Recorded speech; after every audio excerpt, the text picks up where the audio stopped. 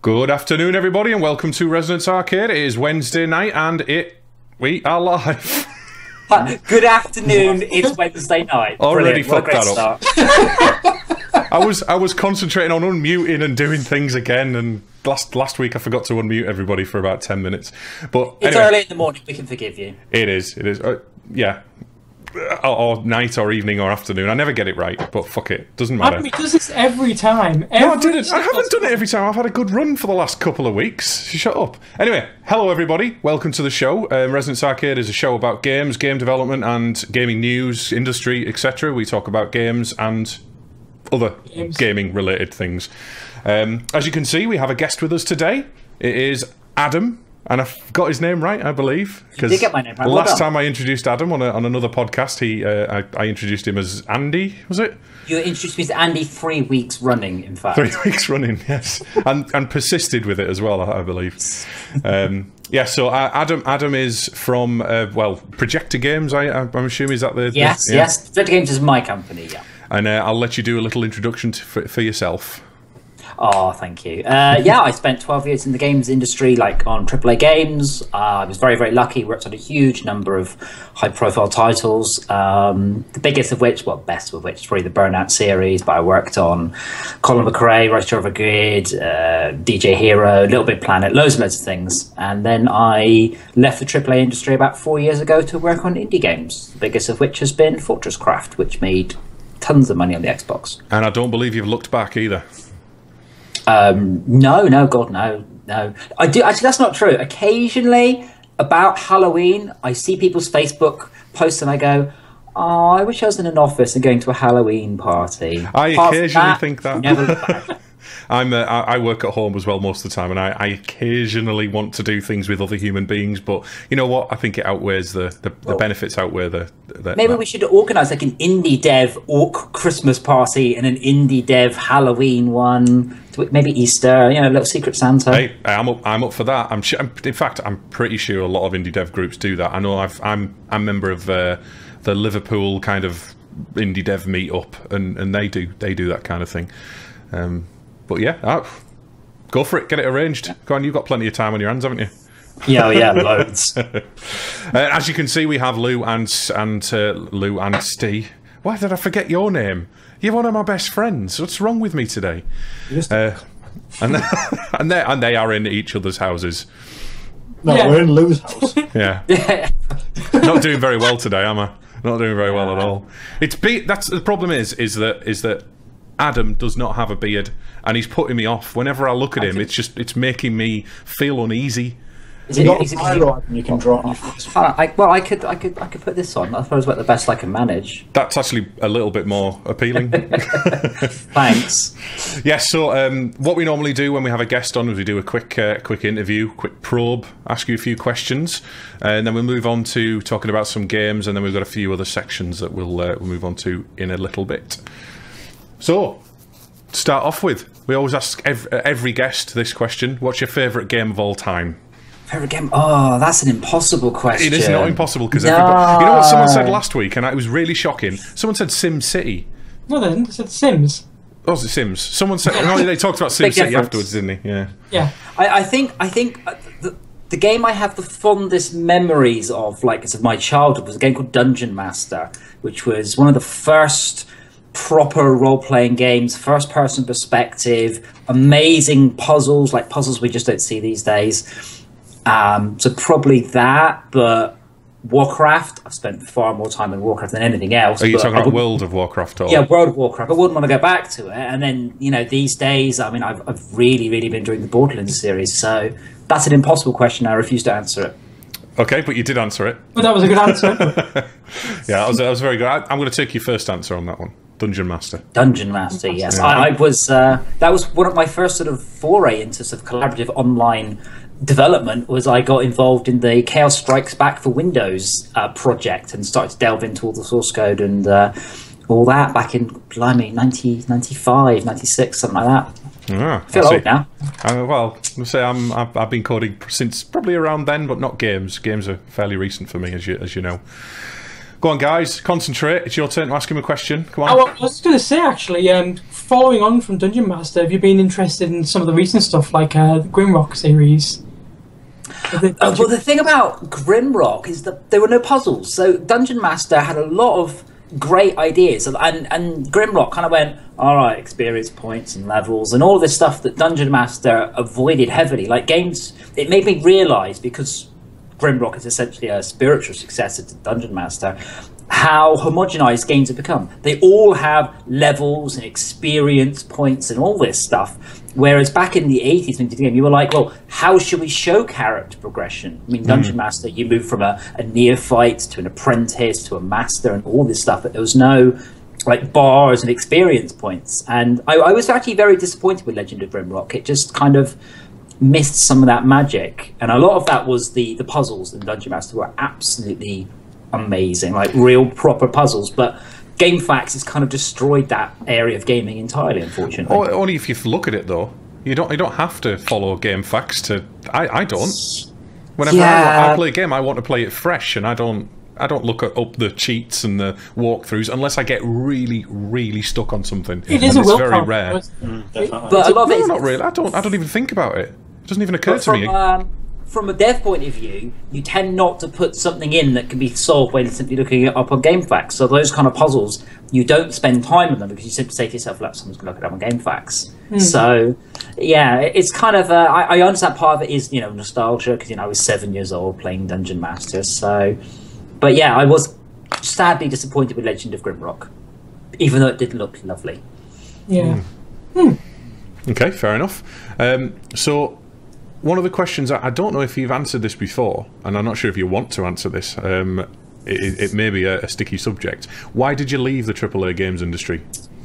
A lot of it is about freedom. So when I first joined the games industry, I was working on MotoGP, which there was about 18 of us. So, and that includes producers. So I was 5% of the game.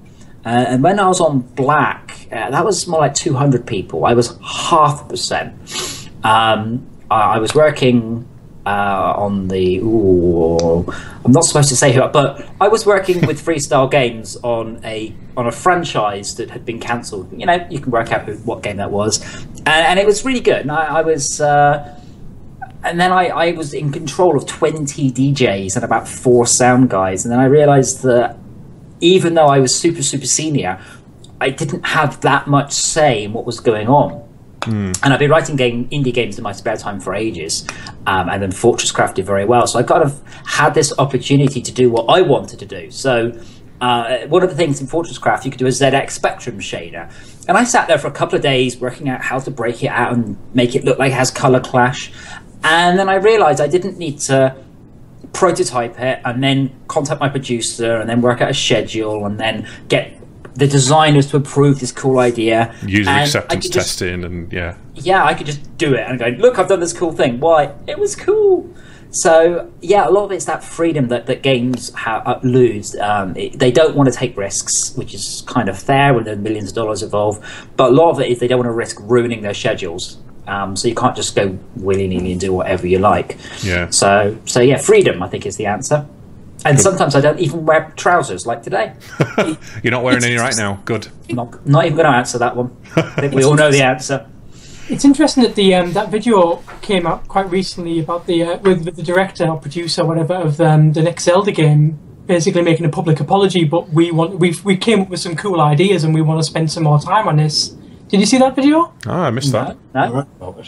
It was a very Japanese, very sincere apology, but basically saying we've been working on this open world Zelda game. We've come up with some cool ideas, and we want to explore them further. So it probably won't come out this year. And it was nice because it was that freedom, that kind of indie sort of feel about it, where they were saying, screw the schedule, let's just make the best game we can. So it's interesting that maybe that's spilling over into the AAA industry now. Well, don't forget, there are two types of game. There are games that arrive very, very late, and they're brilliant. Half-Life 2, Team Fortress, Diablo 3. And then there are games that arrive very, very late, and they aren't. Duke Nukem Forever, Colonial Marines. So yeah, it's not a guarantee for success. I mean, with Duke Nukem Forever, they had as long as they liked to get it right, and they didn't. They couldn't keep up with shifting technology. With Half-Life 2, again, they had as long as they want, and they released it when it was ready. So a lot of it depends on the development studio. At least with Zelda, they're on a fixed platform. They don't go, oh, suddenly there's a Wii U 2 that we didn't know was coming. They will know it's coming. Whereas in the PC world, suddenly we've all got, like when the 970 and 980s came out last year, there's suddenly the average speed of video cards doubled overnight. So you can have situations where those surprising things come out. So yeah, sometimes good, sometimes not. Interesting. So that just made me think about a news article we've got to talk about later on about DirectX 12 actually, because that's apparently you will probably be more in the know about these kind of things. I don't know actually with you using Unity now, if you keep up to date with all of the different API releases and things like that. But apparently DirectX 12 is again a big shift, a new shift in where the kind of games are going. It's going to be much faster. I don't know too much about it. They're going to use squares instead of triangles. Is that trying to be an April Fool? I'm not sure. It's April Fool first. I'm not sure if you're telling the truth. Yeah, it's like 7:30. It is 7:30. We're not allowed to do that now. No, but I heard that the DirectX 12 was apparently going to be quite a big shift on how PC and Xbox graphics do things these days. I thought you may have been keeping up to date with that kind of thing. A lot of it is with the Mantle thing. The AMD kind of showed, we've been doing it a bit of a stupid way for the last decade. Thankfully, I don't need to worry about it because Unity will implement it, and I just go tick the DirectX 12 button.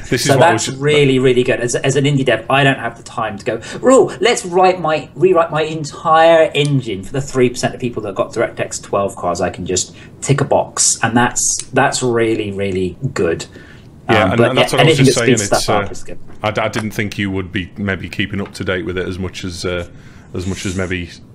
I have to, because obviously I've got Xbox One dev kits now, so I'm actually having to pay attention to all this stuff, and I'm nodding and smiling, going, good, tessellation, excellent, good, I'll tick that box then. Yeah, exactly. I said I quite like the fact I don't have to worry about any of that, and I'm new to it anyway, so it's good that I don't have to worry about how to draw triangles on the screen and do all the the really low level stuff. Well, that's the thing. I mean, back in the old days, my God, once you've got DirectX 5 API, it took you, 6 weeks for you were drawing a sprite on the screen. Actually, fonts are easy. It took about a month to get font on the screen, about 6 weeks for a sprite. Triangles, oh my God, that was months of work for just a solo dev. So yeah, be thankful that Unity is there doing all the horrible shit for you. There's still a lot to learn though, that's the thing. There's still a lot to pick up. I mean, for me personally, I'm just kind of starting to get into lighting and starting to understand kind of how I just found out the other day that different poly counts on different meshes affect lighting differently, because it's you can have two meshes side by side, shine a light on them. One of the meshes has got hardly any polys, another one's got loads of polys, and you'll see the seam between them.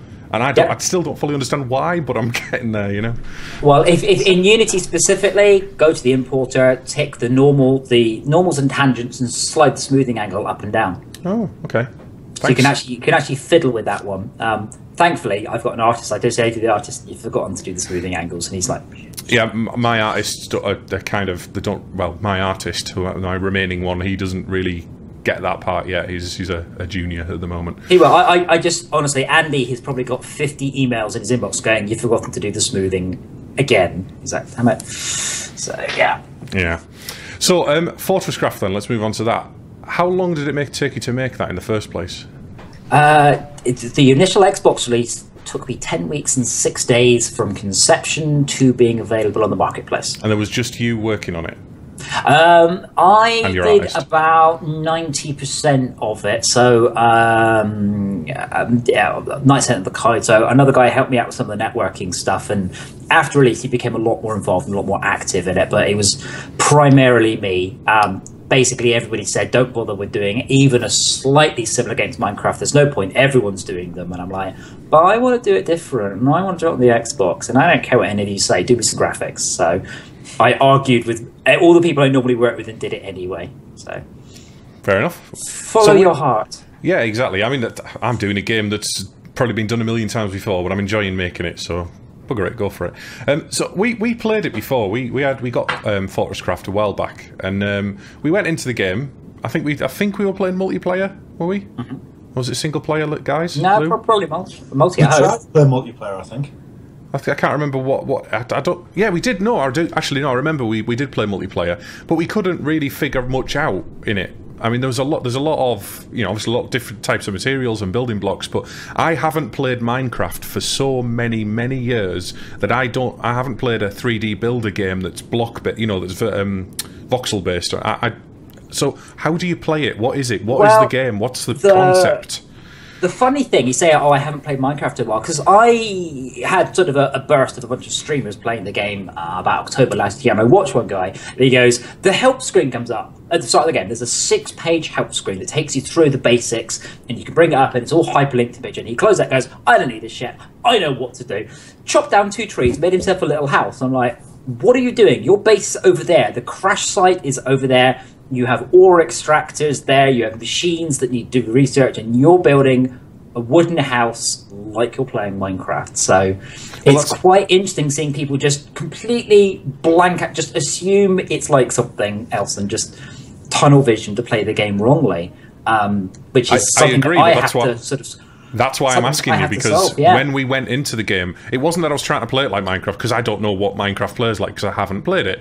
The closest I've played to Minecraft is Terraria, and that's nothing like that either. So yes. What's the concept? Because there's all these machines that do different things, and I mean an ore extractor, but how does it work? Do you put it on a block and then it extracts ore from the block, or how does it? Probably the best simile. Have you played Factorio? No. Right, so hopefully a few people have played Factorio. So it was quite funny because Factorio came out about 8-9 months after Fortress Craft hit Steam, and we're looking at the Factorio video going, holy shit, have they hacked our design documents? It was exactly the game we were writing. So Fortress Craft leaves you stranded on an alien planet, which is a good excuse not to have anybody else to sort of interact with. And your goal is to build a logistics and mining operation. So Minecraft is very much about digging downwards and building diamond armor and getting to the nether. With R1, your goals are kind of more like cities or Transport Tycoon, that sort of game. So you're actually worrying about the movement of resources. Oh, this conveyor belt's got 10 times the resources of that one, and I'm getting a traffic jam, so I'm going to need to sort this. Now I've got a power distribution issue. So you're actually managing a lot more of the technical aspects of the base. Okay. The patch that is going live whilst I'm on the train to London immediately after this show, I'm going to push the patch live on the train because I like to live on the edge, and that should be the big one for the multiplayer. So all the multiplayer machines should now synchronize, and you can play the whole game, beginning to end, multiplayer in survival. That's the goal. You should push it tomorrow night, Friday night, and then close down for the weekend. That's living on the edge. Tomorrow night being Thursday. God. I'm even working Friday as well, and even though it's bank holiday.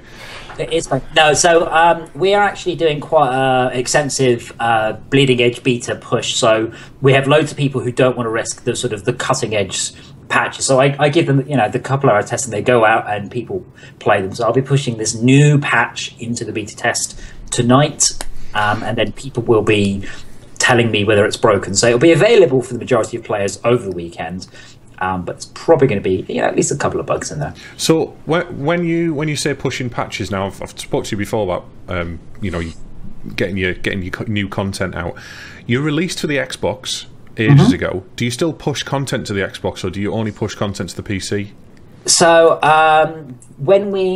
so Fortress Craft came out, and then for about 18 months after that, we delivered content patches. There were 11 major content patches, and we didn't quite deliver the 12th. The reason we stopped was Microsoft. So Microsoft stopped supporting XNA, and at that point we realized that every line of code we wrote had a shelf life. So we kind of just finished up that patch, shipped that last patch, and then sort of left it to simmer for a while, and then we started using Unity, so we started to rewrite in Unity. So Fortress Craft on the Steam is not related at all to Fortress Craft Xbox. It's a complete rewrite from the ground upwards with all of the things we wanted to do on the Xbox but struggled to squeeze out of it. Right, okay.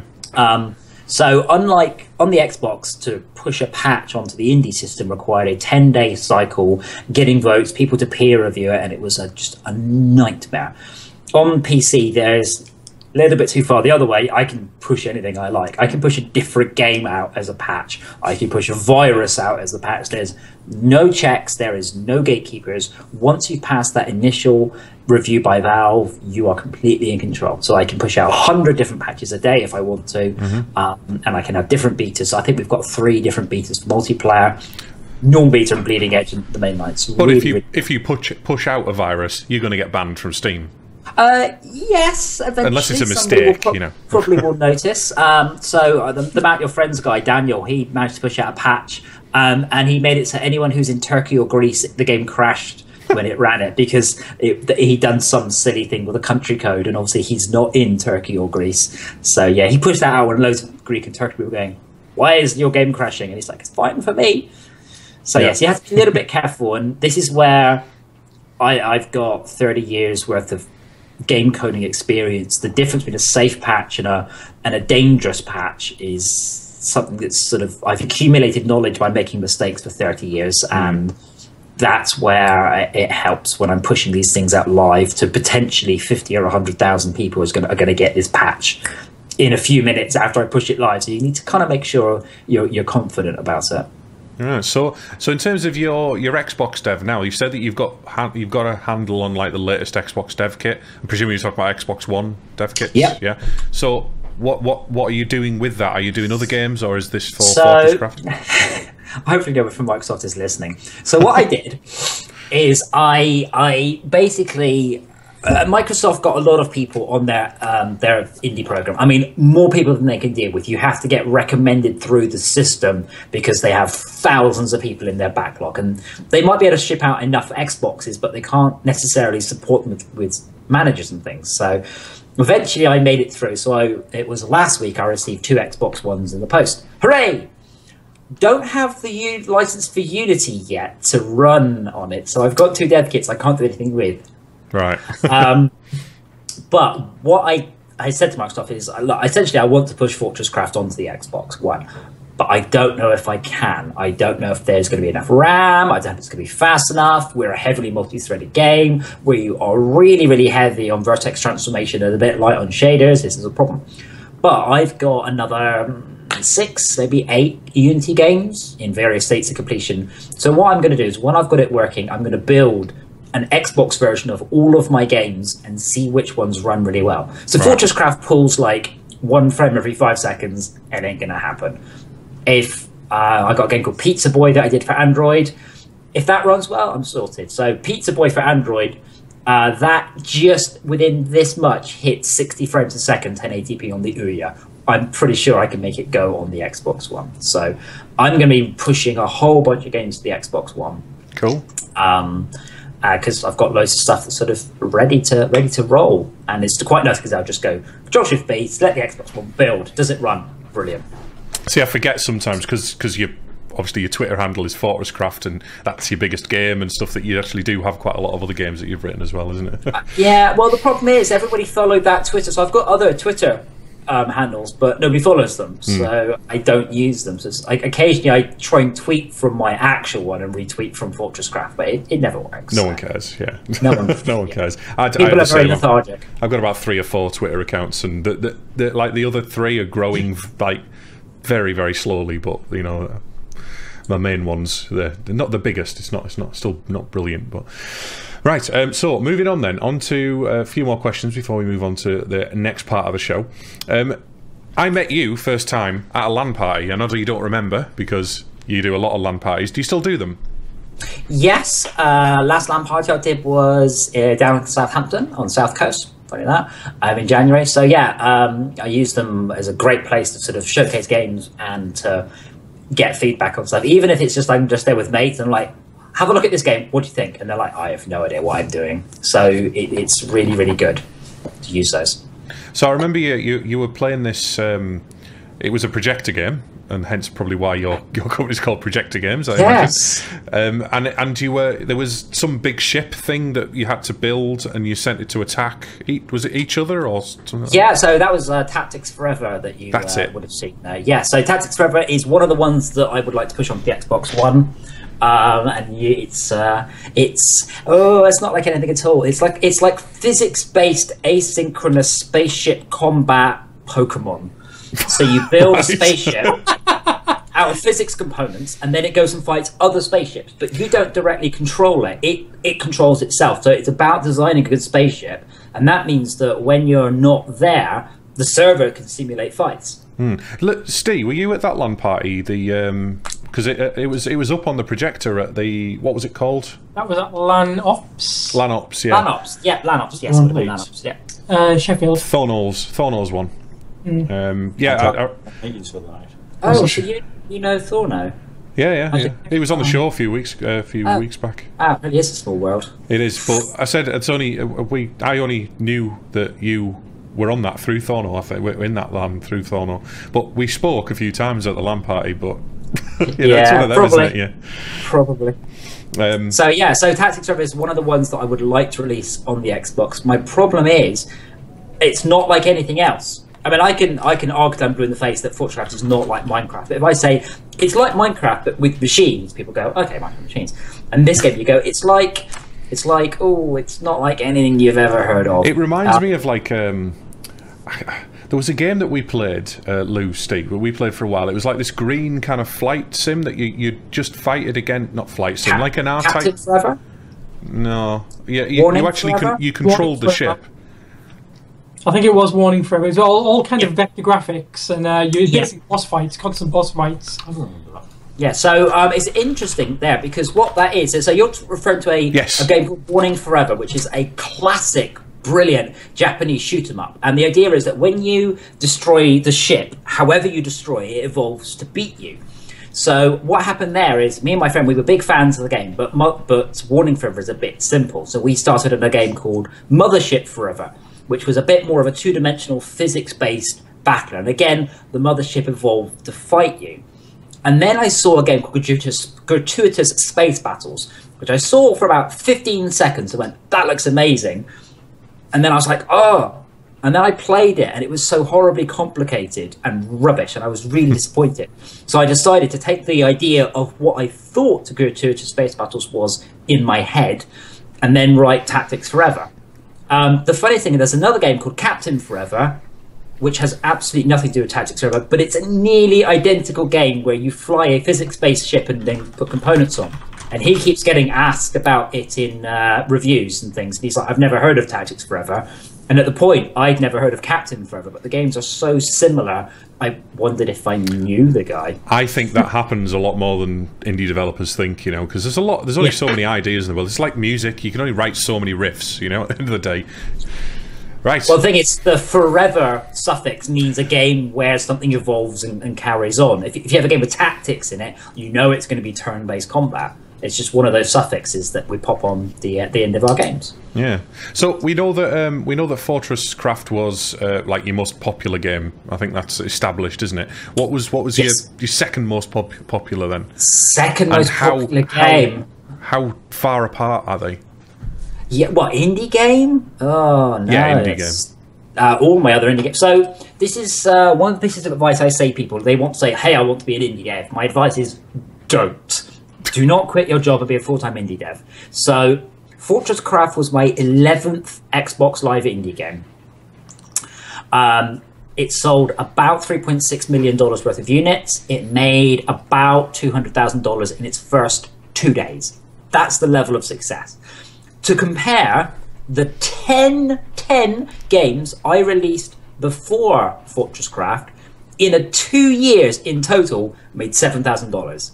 That is the level of difference of success and failure. So, yeah, I can tell you, I think the second most popular one was one called Rate My Avatar, which was a little application so you could actually just say how good people's avatars were. Hot It or was really not cool. for avatars. People loved it. Exactly. But we weren't going to call it something like that. But then we realised that hot or not's actually trademarked, so we couldn't. Oh, right. So we put it rate my avatar. And it's really popular. It was cool. We designed it to look exactly like the Xbox Live system. It looked really, really slick. And you could just say, here's my avatar, and then vote them up and down. What we found was that girls get so many more votes than boys. Like, unbelievable. And then one guy messaged me going, hello, I have messaged all of the girls and none of them reply. Is there a bug? I'm like, what? So what happened, you see? It's not a dating website. It's a rating app. Well, the funniest thing was, I was like, well, who are you messaging? And then he gave me the names of them. So what happened is, if the game couldn't connect to the server, it randomly generated the people for you to rate. So he's rating procedurally generated avatars and then trying to message them like, hey baby, I love your avatar, lol. And they're complaining at me that they're not replying back. I'm like, wonderful. Yeah, they're not real. He wasn't even online. He just downloaded the app and unplugged his Xbox. All he needed to do was add some AI, so just get it to talk back, like hook it into the Cleverbot or something. Just get it to talk back to them. Hey, I am Russian bride. I want wife, husband. Please send me all your monies, lols. Right, so that's enough probing, I think, unless you guys have any other questions for Adam. No? You're not getting involved. Ask me the stupidest question anyone's ever asked me related to Xbox indie development. The stupidest question? Yeah. Oh, ask me. Well, so as I said, what I used to do is calculate how many copies of the game had sold. So we sold about 300 million Microsoft points worth. And lots of people seem to think I got paid in Microsoft points. And I'm like, what the fucking hell do you think I'm going to do with 300 million Microsoft points? Buy your game. Obviously, I could buy, a load of times. half the DLC available for Evolve, maybe. Yeah. Oh, actually, that was one other question I wanted to ask. Have you got any side projects on that aren't, directly related to making money with indie? Always. So I'm desperately keen for VR stuff to take off. I'm doing loads of VR experiences. We've got a whole bunch of them sort of lined up and ready to go. It's just a spare time thing. Still lying to yourself about VR, then, I see. Oh, it's great. It's great. So you are the reason I bought an Oculus Rift DK2. You are the reason. Yeah. Well, get it. All I'm hearing is that the Steam Vive makes the Oculus Rift look like a 2600. I'm like, no. So I'm queued up for a Vive via the Steam stuff I'm doing, going, send me one of these. This is the exact reason that I haven't went for the DK2, because one, I don't have the time to look at it and invest any time in it at all, and two, I know that there are going to be better versions out there. I mean, even the actual commercial release of the Oculus is going to be much better than the DK2.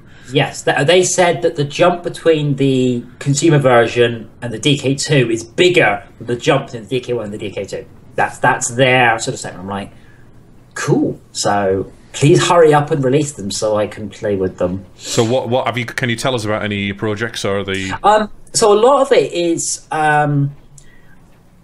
about experiences rather than games. So there's a lot of the stuff on Oculus. I think the big market is going to be these experiences. So, roller coasters, or a cable car ride to the top of a mountain, or flying on the back of a dragon, as opposed being stuck in a coffin.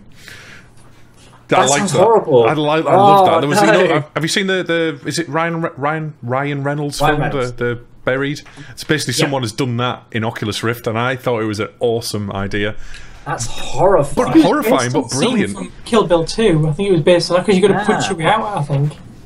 Yeah, it just reminded me of the Buried particular film. So yeah, sort of experimenting. I mean, a lot of it is experimenting. This is new territory. So if I want to look up math behind the gameplay mechanics that shoot 'em up, people have written entire dissertations on this, and it comes to VR, and suddenly there's very, very little information about what's good, what's not good, what's fun. So it's just sort of experimenting, and I've got spooky graveyards and underground dungeons and futuristic sci-fi settlements, and if nothing else, so Tactics Forever has a mode where all of the HUD sort of appears as a big thing, and then you get a tiny version of your spaceship here. It's just floating here, and you just look around it like that, and just that is amazing. It's sort of sort of. Is that it? You describe just look. It doesn't do anything. You just look at it. Well, you look at it, 'cause then you can sort of tweak it as opposed to it being in the game. But it's hard to describe to you. It looks like it's here. It doesn't look like a graphic on screen. You're looking around, then you're looking at all of the. So it looks like detail it's augmented reality almost type thing. Yes. Yeah. Yes. Okay. So yeah, it's going to be. I think the whole VR thing is going to be very good. It's not going to be a flash in the pan like 3D Vision was, the Nvidia stuff, which is, I've still got my glasses here somewhere. They're awful. So yeah, I think it's going to be really big. And to be honest, with Steam and HTC and Samsung and Facebook behind it, it's going to be big whether or not you want it to be, because like some of the biggest companies in the world are determined to make it big. And then you've got the Sony one as well, though. Christ knows how they're going to make that happen on the PS4. We'll see. So what's your opinion on the HoloLens? Yeah. I kind of feel that way as well. I've got very, very clear understanding of the latency issues involved. So you're going to move it around and the thing's going to wobble and sort of, you do that and it'll, like that. So good idea. You might be about 10 years ahead of the technology curve. And it did kind of feel like they wanted to have something that wasn't just, oh, we've got virtual reality as well. It's like, no, we have augmented reality. It's like, is it any better? No. So, But it could be. It could be. Again, This is what it could look like. Microsoft. Just like I said, my argument is it's just like that when they released the Kinect adverts, and the PR looked and felt a lot better than the actual experience. Even though it's okay, the experience is still not perfect. I was going to say that with the weight of Microsoft behind it, it can't go wrong. And then I remembered the Zoom, so actually, I won't say that. Fair enough. There's a quick question someone's asked in chat of yourself. I mean, you've probably answered this a million times before, but what's the next Fortresscraft DLC? Fuck you, Malcolm. We have a few people that we'd like to say that to that follow us constantly, that talk about Minesweeper all the time. I can say that. No, I mean, the next big patch, I said, is the DLC.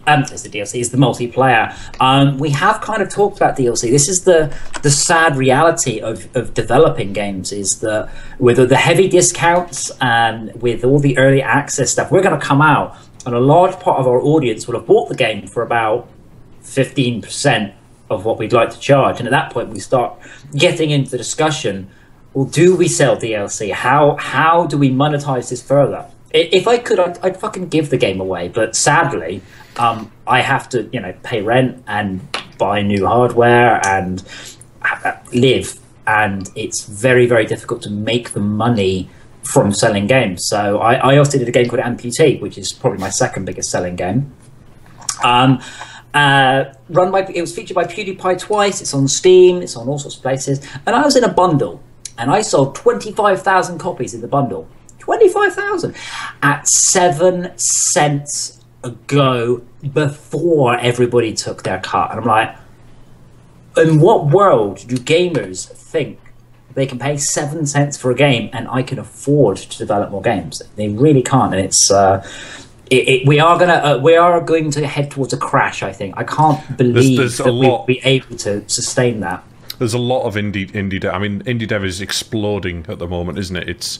There's 10 new games out a day, it seems, or more, and Steam is just absolutely saturated with not just games, terrible games as well. Quite a lot of them. I've got one to talk about, in fact. Conversely, the Xbox One's been about 18 months, and I'm like, there's still no games being released. And why are all my Xbox Live with Gold games shitty 2-dimensional platformers? This is a next-gen console. Show me the next-gen stuff. So, a bit of an odd sort of issue. Same with the PlayStation 4, which I think is a little better, is these new consoles have very little for them. Conversely, Steam has just got, say, this floodgates of shit. So I've got the weirdest issue. One of my games passed Greenlight. It's been in Greenlight for 18 months and it's passed. I'm like, oh shit! Like I haven't even opened the code base in 18 months. So I'm like, well, I don't really know what I'm going to do about that, because I don't really want to work on the game anymore. I was enthused about it 18 months ago, and I've learned a lot since then. So I'd be kind of starting again. So. Yeah, it's a very odd situation. Not too sure what to do about it, I'm afraid. Well, at least I mean it's greenlit. That doesn't mean it's selling, though. You haven't got it up for sale, have you, on early access or anything like that? Yeah, but I haven't got a game. What I had was a prototype to pass greenlight, so I don't have the whole game, or I just click build release. So I'm not sure what I'm going to do about it. It's just sitting there with I've got the greenlight token, and I'm kind of tempted to sort of ignore the trailer and write a completely different but better game with the same title, because I can do that apparently. Yeah. But you'll get complaints on there while you do it. But it'll be better, so that's fine.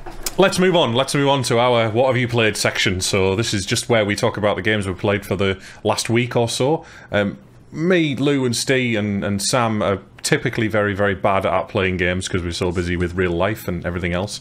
So we rely on our guests to tell us about what they've played and give us their opinions. So in that, I mean, we have played a few games this week. Actually, we're not completely devoid. But in that, what have you played, Adam? What's your... First of all, what I haven't played is Borderlands, the pre-sequel on the Xbox One, because I tried to get the version with the little radio-controlled claptrap, and they'd sold out within about 9 seconds. So I haven't played that. Fuck you, Gearbox. Have you played it at all? I've played the PC version loads. I will get it. I'm just a little bit angry because I couldn't get the collector's edition that I wanted because I'm a child. So I did purchase the collector's edition of Homeworld because I am an enormous Homeworld fan. So I've got, it's in a box, I've got the 12-inch mothership from Homeworld, and they've really screwed up the port. They've reported it. So they ported Homeworld 1 into the Homeworld 2 engine and then souped up the Homeworld 2 engine. It's a really strange situation. So they've really screwed it up. So a lot of the stuff doesn't work. They put in all this auto-balancing shit to make it easy for modern gamers. And then there's a multiplayer beta. So the game's been, 12 years, 15 years since its last release, and yet they couldn't actually wait to release the full game. They had to release it now and patch in working multiplayer. So, boo to Gearbox, I say, because that's a Gearbox game as well. Yeah, I want to say, that's just what they do these days, don't they? AAA games just get released and they're not actually working a lot of the time, or they'll have problems with servers, or they'll have problems with the fact that it's not complete. You know, there's something missing. They've missed the end boss off because they haven't done it yet. Yeah. Well, the thing is, is it discipline, or is it an actual valid tactic to make more money? Some of it, it's quite honest, it's just poor organisation. So if you look at Rock Band, so I worked on a Rock Band-esque game, which I should not mention because Activision tell me off every time I do. If you look at Rock Band, so Rock Band cost, let's say, $1 million to create. If you look at Rock Band, $750,000 went into the background shit. The shit you don't look at, all the customization, all of the loadings, all of that stuff that you don't give a fuck about, but looks good in screenshots. And you'll find a lot of this all of this fluff, all of this crap that you actually don't give a shit about. As a hardcore gamer, I agree. But as a standard consumer, I think that stuff is what sells the game and sells massive amounts of it. Yes, well, this is the thing. Good graphics sell the game. But at the end of the day, you're paying 75% of your 40 quid towards stuff you don't actually want. Yeah. And that's not a good state of affairs because it's becoming unsustainable because everyone needs to do it bigger and better than the previous game. And that's why Call of Duty's in this insane situation where it needs to sell a huge amount. Like the Tomb Raider game, well, that sold like 15 million and then they said, oh, it's been a bit of a flop. Like, well, how many were you expecting to sell? You've designed your game wrong if it must spell 30 million. And GTA was what, $380 million budget? GTA 5? And it made it back, but if that had flopped... It made it back and then some, though. But if it didn't, you're in trouble. But this means if you want other GTA-style games, you need to say, hey, guys, so what's the budget for your game? 10 million. Okay, cool. What's GTA? 400 million. And I want us to compete with 1/40th of the budget. It's a scary state of affairs for the AAA industry. And again, this is the sort of things that can lead towards a massive crash when they are relying on huge amounts of money. But the whole gaming industry, not the gaming industry, sorry, the gamer culture in general is starting to rebel against that. You know, that whole stop thinking we're idiots. You know, stop assuming that we're just going to keep paying. We're going to keep pre-ordering. We're going to keep buying DLC. I mean, I know quite a few people who I would not consider hardcore gamers, but I would consider people who play games every night. You know, that they're into the Destinies, the CODs, the FIFAs. You know, they're into the big games, but they're the kind of games that I don't like as someone who likes games, if that makes sense. You know, I like something that I actually prefer. I get much more value for money from indie games because there's so much more heart, soul, passion into them. You know, I don't need to worry about. I mean, I don't really care about release dates and stuff. If an indie game comes out this week that looks cool, I'll get it. You know, I'm not going to save up £70 to get my next big AAA. Yeah, a lot of it. I mean, this is something that Spitfire sort of touches on there. A lot of it, though, is that there are too many games. There is too much choice. So if you go to the film industry releases a lot of films, but not even 10% of films are games. So, like, you know, Hollywood might release, not Hollywood, but the film industry might release, say, 300 films a year. Computer games releasing like 10,000 games a year, you know, across all these platforms. And it means that. So again, one of the games I played recently is Cities. So this is because everybody was talking about it, everyone was playing it. I thought I'll have a look, and I was a bit unimpressed because it's just SimCity with pretty graphics, which is like, oh come on, there's so much more you could do. Traffic system's good, but then if you look at the Spikeh, bang, gone. You had this wonderful Spikeh of everybody playing it, and now they're all bored and they've moved on to the next big thing, which is Bloodborne apparently. And you've got this terrifying culture of grabbing a game, playing with it for a little bit, and then moving on. Because there's so many, that's why. Yeah, but when I was a kid, I used to get my magazine every month, and games would sit in the top 20 for 2 years, 2.5 years. And now, I mean, when I was on Burnout, we were lucky to be in the charts for 6 weeks at that point. And now games have this enormous spike, and then they just disappear, and it's really, really, really scary. But it's like anything. The more marketing, the more PR you do for a particular product, regardless of where it comes from. If it's entertainment, then that will sell. It will peak, and then it will drop. That's how marketing works, and that's how these the big companies. That's what they aim for, don't they? Whereas, what you want is the long tail. I mean, this is where Clash of Clans has done amazingly at sustaining that long tail, as opposed to just having a big spike of sales and then nothing. Long tails are what you want. That's why Minecraft is so successful, is because of its long tail. And that's something we're hoping for in Fortresscraft. We don't want a big spike of sales. What we want is a sort of a slow increase. We get that big spike, we're not going to be able to cope. We're basically a four-man team. We can't keep up with the forums. We couldn't keep up with the bug reports. We want to grow. You have to argue there, though. If you did get a big spike, it suddenly hit, then you should have the funds to hire more people to do more, especially in the short term, anyway. Yeah. Well, eventually. I mean, part of the problem there, of course, is that I don't get the money for like 2 months after somebody actually buys the game. But I don't want a big spike and then a nothing. I want to grow. I want to be Dwarf Fortress. I'll say, but not. Say Starbound, which has a big spike and then a big patch and then yeah. Well, the Spitfire's just said in chat, and I don't know if you were responding to that with yours. It's very similar to what you were talking about. Are there any games that people are actually looking forward to now? I remember a few years ago being excited for new games that were being developed, but right now I can count them on one hand. I totally agree. That's it.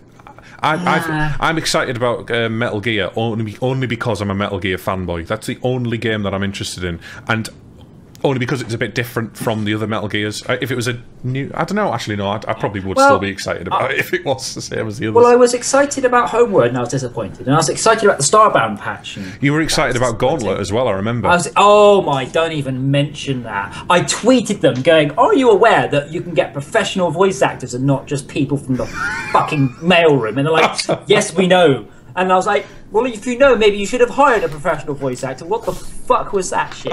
and everything else. But I can't remember a game. I think the last game I got that I wasn't massively disappointed by was probably Borderlands. Borderlands is one of the few games where I have expectations and it hits them. It doesn't soar past, but I have the right expectations. With Borderlands, I know what I'm going to get, though. I think it's a standard formula. It's a little bit different from other games, but it fit, I don't know, it fits the criteria, I suppose, of Borderlands. It's a very specific type of game that's got similarities. It's what I want. Yeah, and again, I'm very disappointed with Grimrock. I think Kerbal was probably the one where I had no expectations and it massively soared past them. Like, this is great. Well, it's funny you should say that. We had a LAN party a few months back, and we pretty much played Nidhogg for the entire LAN party, and it was so much fun. Just sat with a friend playing local multiplayer on a pad, kicking the crap out of each other and doing daft and falling off things and accidentally killing the opponent, because that's what it feel like playing the game. But it was so much fun.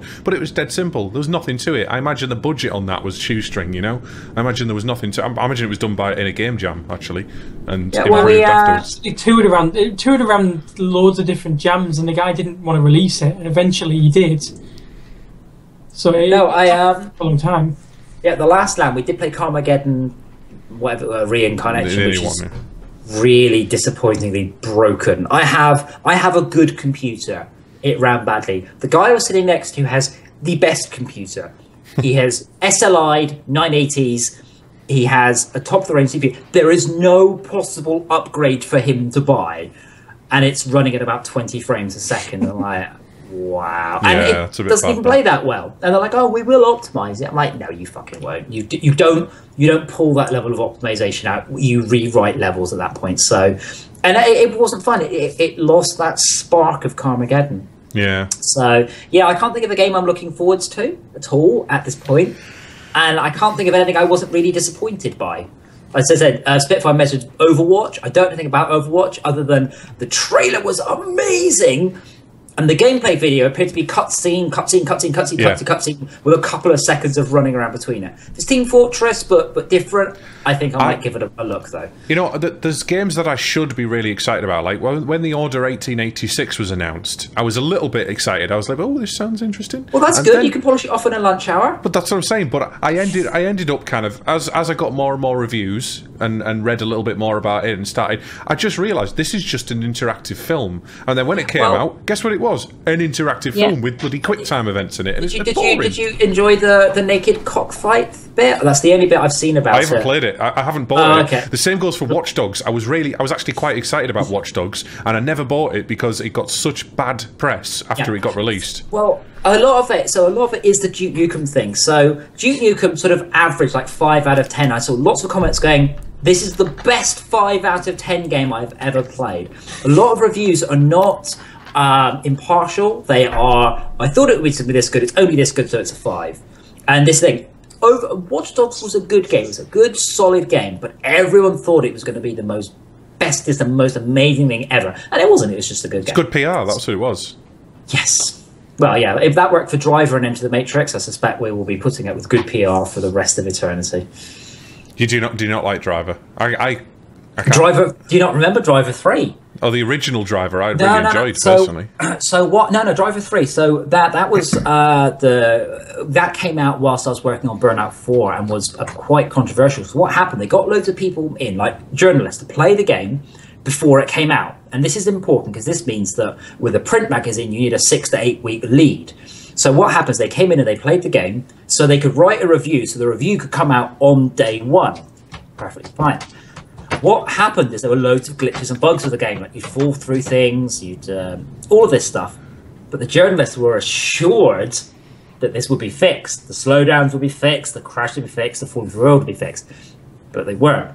So these reviews are coming going 9 out of 10, 10 out of 10, 8 out of 10. It's such a great and polished game. And everyone's going, well, are you being paid off or something? So, yeah, they had that issue. I mean, it's a little bit better now, but still, most big review sites will play a game several weeks before release, and there's no guarantee it's going to work. See, when I used to buy magazines, those used to be called previews, and they used to be usually... They still have previews. Slightly impartial, but usually quite positively impartial. But they wouldn't promise anything. Well, reviews, I seem to... so a lot of it was at this lead time. I do recall like issues of Atari ST using it going, on the cover, Super Shooter 4, it's great and amazing. And then reviewed later in this magazine, and they go, Super Shooter 4, review 3 out of 10. Because they had to be nice to it when talking about it for the cover disc. Then it was actually shit. So, yeah. Rise of Robots. Rise of Robots. That was a fighting game. That was alright. No, Am I thinking of something different? You're thinking of One Must Fall 2047, which was one of the best beat-em-ups ever.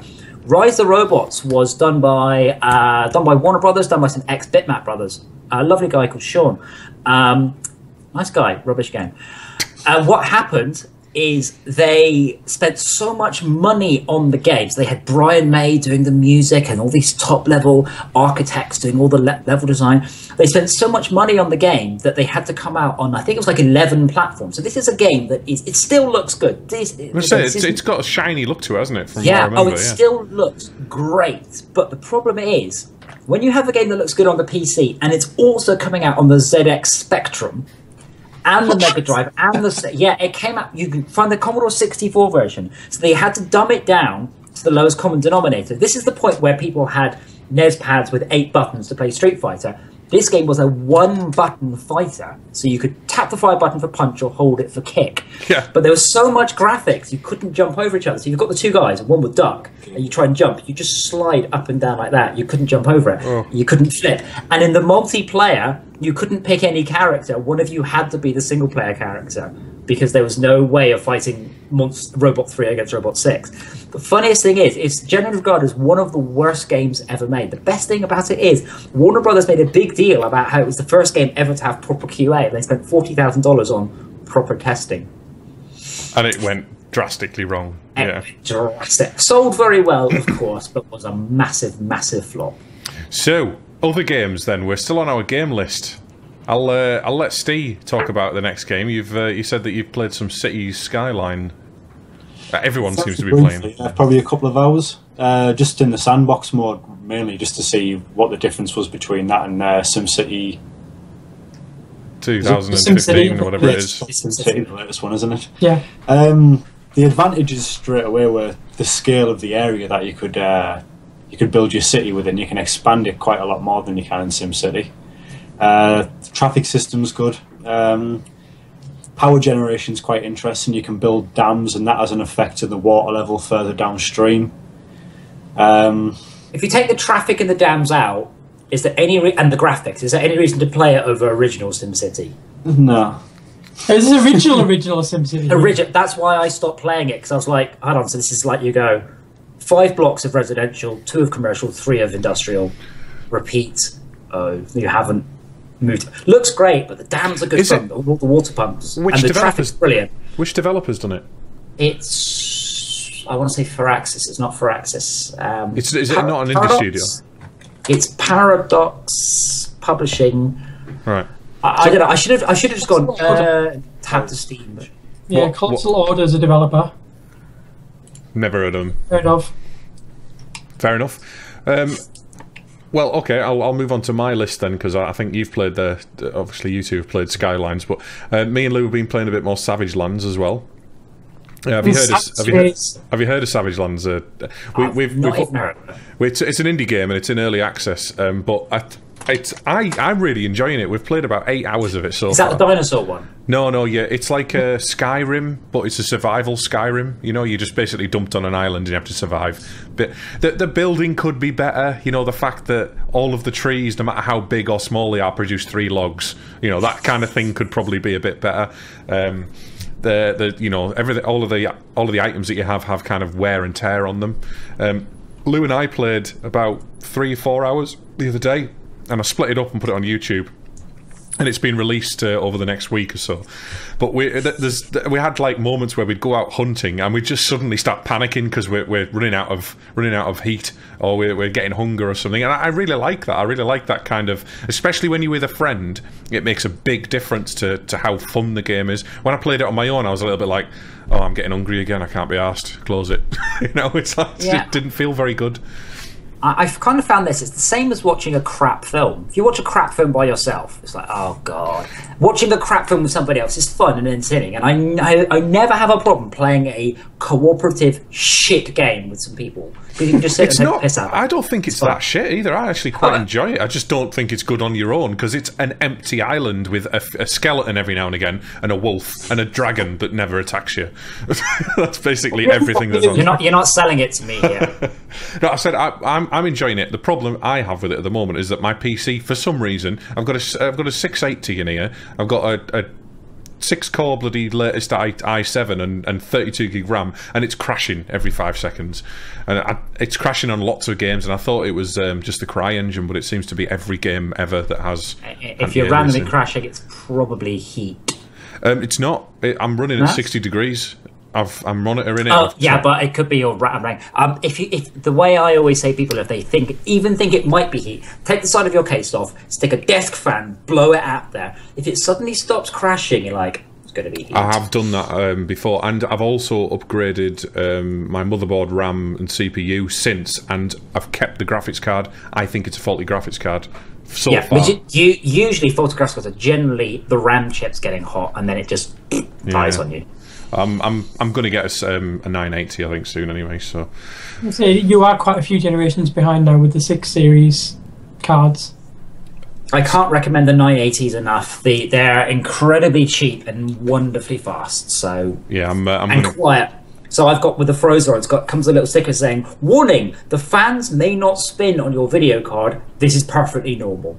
Because it's so low power consumption when you're not running games. Awesome, because I'm sick of the bloody noise on mine. So Spitfire's just asked, in Savage Lands, when you start playing with a friend, do you all start in random places, unable to find each other like most of the other types of games nowadays? Sometimes. Yes, sometimes. We spawned, this time round, we only died once, I think, because we got the hang of it. But we played it, and we spawned. When I spawned right in front of Lou. But previous to that, we spawned at completely other sides of the island, and I couldn't find him, and I spent 20 minutes running to try and find him. I was whacking a rock and you could hear me from wherever you were. I could hear you through your headphones, I think, though. That's what it was. And that gives you some glimmer of hope, and I think that's probably intended by the developer, that I can hear that chipping noise. He must be somewhere nearby. And I don't even know how big the island is. So, and the problem is, how many times did we run off into the wilderness to go and find some meat because we were starving? Right? We'd kill a wolf, we'd turn around and be like, where the fuck are we? We've absolutely lost where camp is. There's not where the fires went out, so we can't see the plumes of smoke. And we did actually find our house again, but it took us about 20-30 minutes to find our little village that we've been building. It's a really good simulator in being lost and how easy it would be to be lost in the wilderness. Well, the weird thing is, I get continual complaints. People going, "Hello, I'm playing Fortress Craft. I've just dug down half a kilometre and now I'm lost." Like, well, maybe you should have been a bit more careful there. What did you want me to do? Yeah.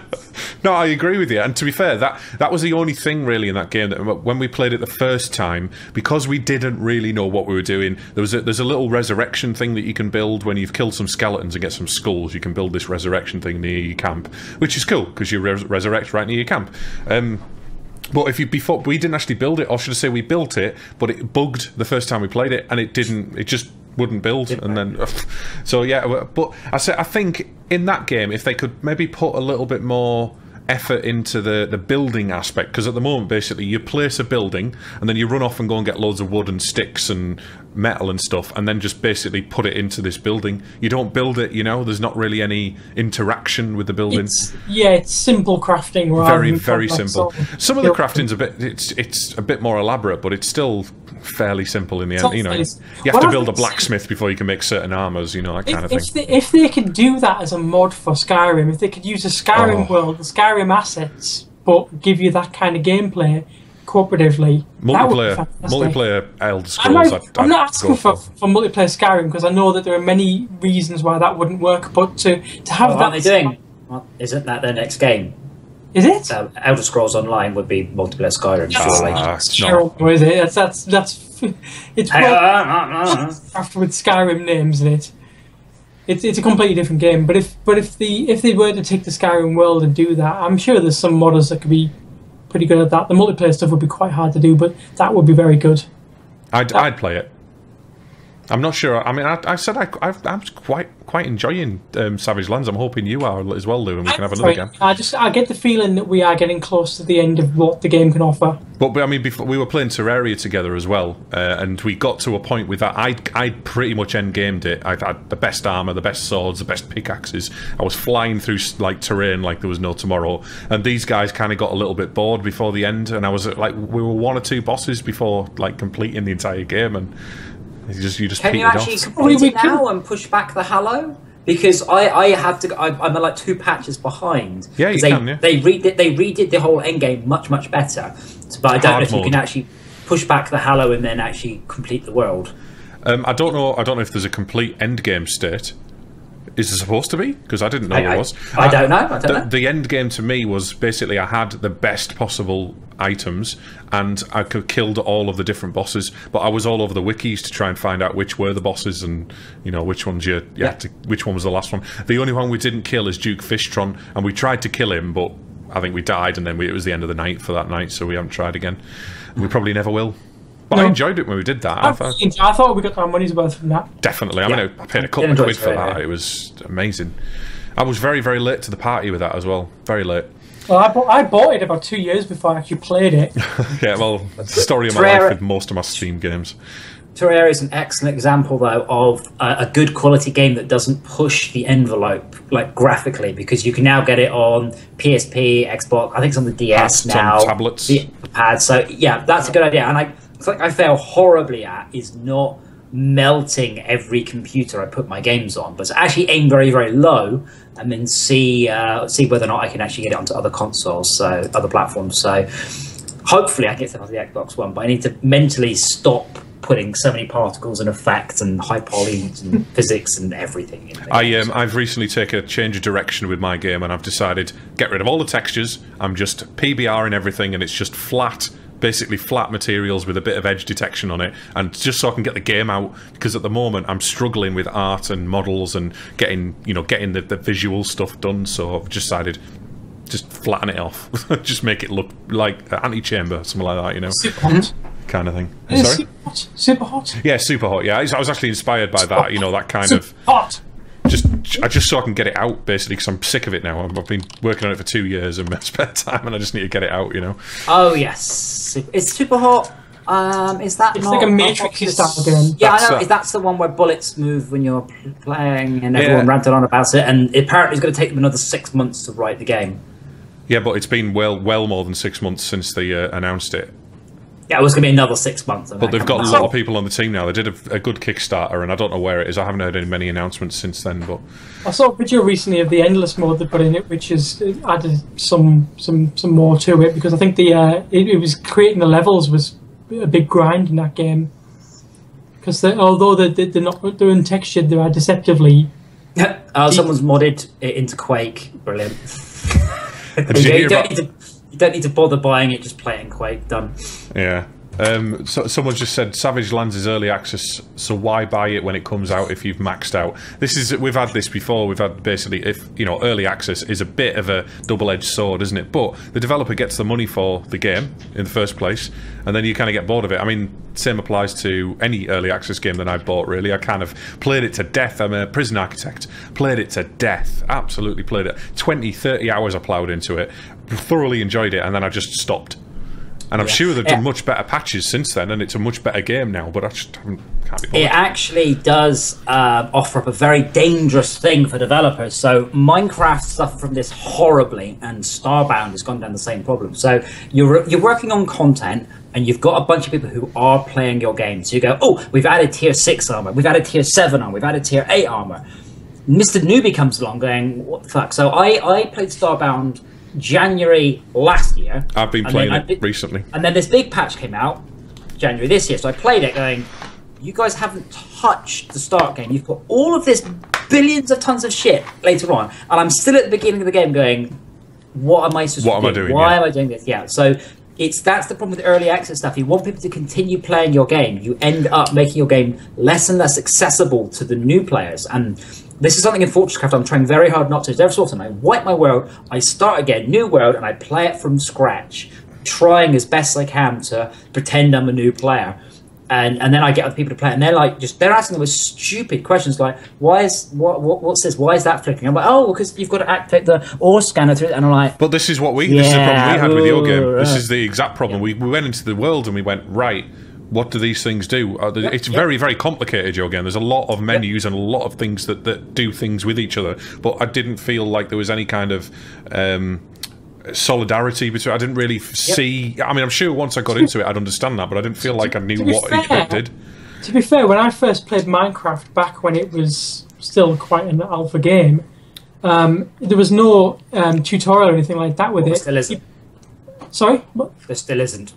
There isn't with Terraria, really, either. It's achievements which tell you what to do, but basically I played it wasn't even obvious that you had to punch a tree to get some wood to start with. Yes, yeah. Well, I mean, to be quite frank, in Minecraft, the achievements are useless anyway. Like, I get... Someone actually said, are you going to make your game easier like Minecraft? I'm like the game with no help files, tutorial, or instructions?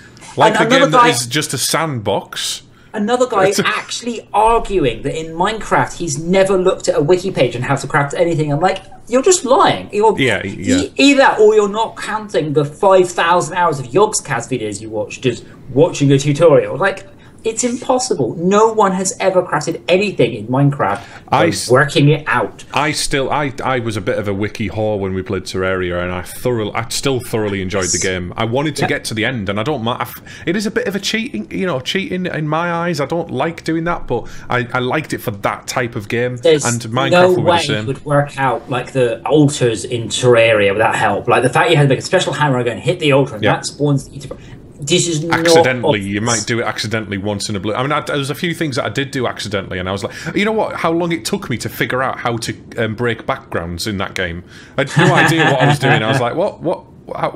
I'm supposed to be placing. Right, I've placed it, but what now? What do I do? Yeah. I mean, in the first patch, it wouldn't even. You can now say, "Is this a valid house?" and it'll go, "No, it needs a light source." That didn't exist initially. Yeah. And initially, it didn't tell you about houses at all. Like.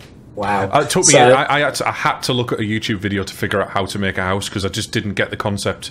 I did not understand that you had to make a background, a roof, and doors in the 2D world. If you know, it just didn't translate to me that the background was the walls. So a Zombie Night Owl just said, "Why would a company want to finish a game if they made all the money upfront in early access?" Well, I point you at Planetary Annihilation, which went, "Oh fuck it, we're done." I point you at DF9, which went, "We're not making enough money from this, so we're done. We're out of early access. Hooray! We're doing a new project." Well, there's another one again recently. Easy answer: they fucking won't. Because people are idiots. People go, "Oh, I'm so annoyed. I'm never going to buy it." Oh, that looks quite good. Oh, actually, we'll get the next game. But when I buy early access games, don't have no wallets, and I don't buy them very often, I would not be someone who would complain about it because I know that it's early access and I know that it'll probably never get finished. I usually buy early access games on a recommendation from someone who's enjoyed it. Then I'll know that I'll have at least a little bit of fun with it. It's a couple of quid, you know, whatever it is. Maybe 10, 12 quid is the max for an early access one. I guess the other one, the classic one, is Starforge. So Starforge is again a Minecraft-esque voxel game, and their Kickstarter video is amazing. All this like loads of bugs running up and big walls and gun turrets and stuff. This was about 4 years ago, and they still don't have any of these things in the game, and they've gone through all their Kickstarter money. So you've got this issue that these people, they will run out of money. I mean, we've got plans for Fortress Craft, and when it comes out, we're going to say, look, this game has been released. We've basically made enough during early access to fund development. We want to continue writing the game. We've got loads of ideas. We'd love to continue writing it. If it doesn't sell, we can't. We need to move on to another project and be very, very open with people. Just saying, if we don't sell, I can't remember how many it was. It's not many. I think we need to sell like 55 copies a day at full price in order to easily sustain us forever. And if we don't hit that, then we just simply going to have to be very, very upfront. People going, we have to stop development of this game because we're not making it. This is why I'm approaching it as a hobby at the moment, because I mean, at the end of the day, I'm doing something. I'm going to release a demo, and then if the demo does well and the Kickstarter does well, because I will have to go for a Kickstarter, otherwise there's no chance of me ever being able to do what I need to do in the game. And then if that does well, then I will make the game, but I won't release it in early access because it's basically a single player experience, my game. So you can't really do an early access anyway with it, or you could as maybe episodes possibly or something like that. But yeah. Okay, so. Any other games you want to talk about, guys, before we move on? Any other games that have been... Oh, I've got two. Forgot about two. I was going to say, I did enjoy Besieged. Unfortunately, nowhere near enough content, but it has promise for the future. Steve was showing us his contraptions in Besieged at the last LAN party, and it looks interesting, but it's one of those games that I just see as a bit of a time waster for me at the moment. I do like the concept. It does have... a story mode. Well, sorry, it has a series of levels, but they're so easy. So it's interesting because I've always gone with the Fortress Craft. There's a great breadth of stuff that's not polished. Polish comes later. Besieged went with a tiny game that's gorgeous. It is beautiful. It's polished like anything. And then you play it going, oh great, so I've just paid 12 quid. It's very polished, good job guys, but you've got fuck all game in here. So yeah, it's interesting because it did very, very, very well. And you can polish off the entire game in about an hour. So fair enough. Yeah, interesting approach to game development. Not one I think I would agree with. I played a game that somebody gifted me on Steam. Every week I tend to get a new gift from one of our Resonance Arcade fans. And, lucky you. Yeah, they're never. I've got to buy my own. You know what? I got Starbound as a gift, which I was quite chuffed with because I quite enjoyed playing that, even though it is a bit broken as it stands. Anyway, I got a game called Caster this week, and it's an awful indie game. I played it for I played it for about. I think I managed 12 minutes, and essentially it looks like it's a Unity game, and you're just on terrain essentially, and you're running around killing things, little bugs, and changing trees into fully grown, like burnt trees into fully grown trees, and collecting orbs. And that's it. I'm looking at this. It's got very positive user reviews. 86% of the user reviews are positive. That video that you're saying, that it makes it look a million times better than the actual game is, because it is awful. I have to say, I do take offence at the phrase "it looks like a Unity game." It looks like a shit Unity game. Yes, yes. It is 6 years old. Release date 19th of March 2009. So it probably isn't a Unity game. It's far too old, but looks absolutely horrible. So you said that it's got mostly positive reviews. The best review, step 1, purchase for 14 cents. I read these. I read some of these. Wait for 3 cards to drop. Sell them on the market for 18 cents. Profit. Yeah, I forgot about that. There's a couple of negative ones as well, but it's not good. Don't get it. No. I don't know why Potato decided to send it to me. I just got it one day and I was like, oh, free game. Let's have a look. I've also played a game called Edge of Space. Now, when I logged into Edge of Space... Wait, does Space have an edge? This one does. This space does have an edge. I haven't reached the edge yet, but I'm sure it is there somewhere. It's basically a Starbound type game, but I don't think it's procedural, or it doesn't seem like it is so far. I quite like it so far. I quite like the crafting mechanisms in it. You essentially... There's not much there yet, I don't think, and I don't think there will be. I think they probably abandoned it. But I got it with a pack that did similar kind of games, like with Terraria, for example. And I like the look of it. I like the aesthetic, but it's just basically break blocks down, use them to, break plants down, use them to craft and stuff. Does this game have a giant eyeball boss in it? No, but it does have the skeleton boss. It does skeleton. Skeletron, yeah. I haven't got that far. I played about 15-20 minutes of it. I quite enjoyed it though. What I did play. It does look quite nice. The interesting thing you mentioned about the procedural stuff of Starbound. So same thing with that and No Man's Land. So you know how Starbound has No Man's Sky. You mean? No Man's Sky. Sorry. It has completely procedural everything. So Starbound has procedural everything, but everything looks the same because it's all randomly generated. So you just get the planets aren't very interesting. Yeah, Terraria's procedurally generated, but I like the world in Terraria. Yes, there's something about it. Yeah. Whereas this, they've just gone replace tree graphics with mushroom tree graphics. Replace unicorn Spike with floppy ears, and it just. Oddly enough, for something with so many billions of combinations, just all looks the same. I quite enjoyed it for a fair few hours, but then I kind of just realised this is a bit... And then they released a patch. I'm on the beta patches on Steam. They released a patch and it just broke the game, and I had to reset my character. And then I had to go to a gate, use the gate to get to an outpost, and then when I got to the outpost, that's when I started getting quests, but all the quests were broken.